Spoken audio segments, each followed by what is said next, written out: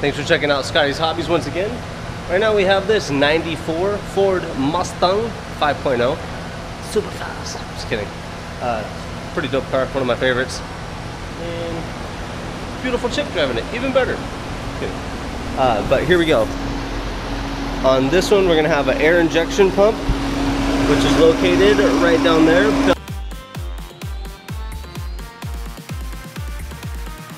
Belt driven. Also gonna have an EGR valve right here.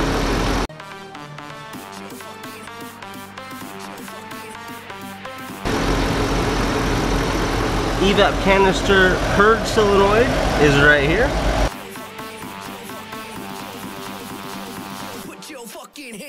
Coming off this line, this hose that leads to the Evap canister, which is located in the fender well about right here. You can see that by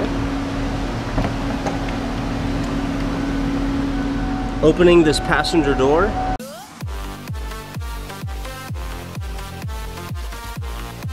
Looking right inside there, that is the top of the canister and the side of the canister. Real easy to see.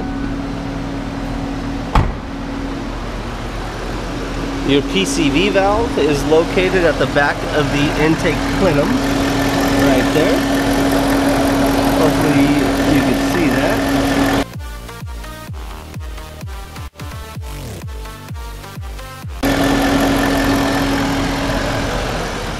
And I believe that is it. This one doesn't have timing, even though you can adjust it. It says it's non-adjustable if you look at the label. So it says engine idle speed, idle mixture, and ignition timing are not adjustable. So this one is not, we do not check the timing here in California on the Smog check. So that's it.